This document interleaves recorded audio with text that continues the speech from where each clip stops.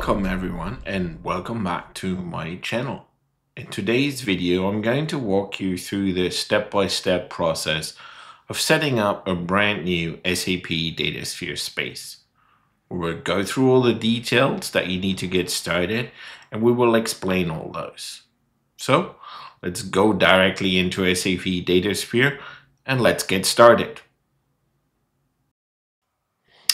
So here we are in Datasphere, and the first item we're going to use is the space management. So we're going ahead and we go to use the option to create a brand new space. And the first thing we're being asked is for a space name, which is also kind of a description, and the space ID. We're coming back to the space ID in a few seconds. We use the option create. And we're being presented with all the default configurations, which we now going to uncover in details, and we're going to go step by step through them. So let's start with the space name and the space ID. Especially for the space ID, you should follow some form of naming convention for your projects. And SAP also has defined a set of rules, which I will share as part of the comments for this video.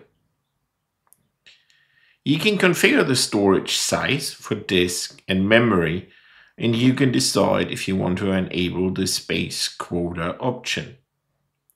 In case you disable the space quota option, the space can then consume as much disk and memory as there is available in your tenant. So now let's move on to the user assignment. Here it is very important to notice that you cannot assign a single user anymore to the space. It was possible before, but now SAP introduced the concept of scoped roles. You need to configure a scoped role, and you need to make sure the scoped role has those rights that you would like to assign configured. You can, for example, have a scoped role for users viewing the content and a scoped role for modeling in the space. We will come back to scoped roles in another video and go through the setup in complete details, like how you set up the roles and how you set up the scoped roles. Next is the data consumption and the database users. The option for the data consumption allows you to configure that your views are configured for consumption by default, and you don't have to actually check that mark separately. And for database users, you can configure users that will be able to connect to the open schema of your space. So basically you create users that will be able to read and write from and to the space using external tools. The auditing part allows you to configure how long you would like to keep the audit logs, or if you don't want them at all. If you do enable the audit logging, please do not forget about the configuration in the menu System Configuration, where you then can assign a dedicated space for the audit views, and you can then use the data builder to create your own models based on these views.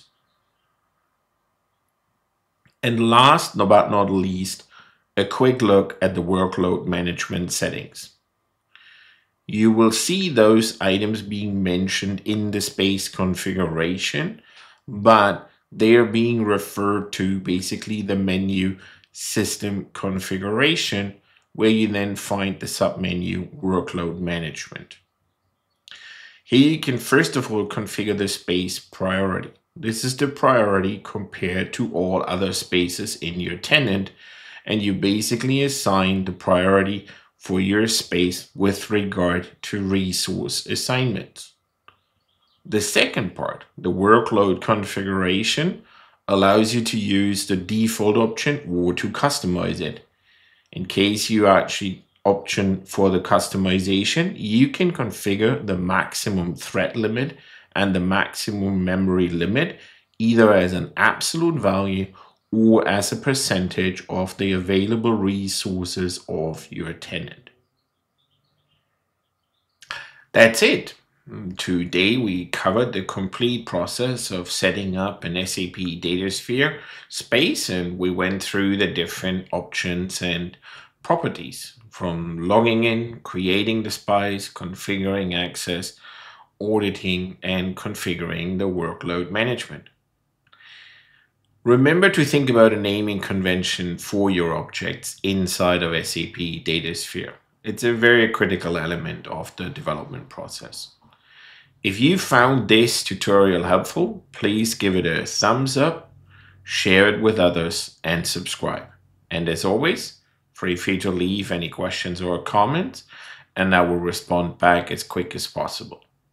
Thank you for watching, and I will see you hopefully in the next video.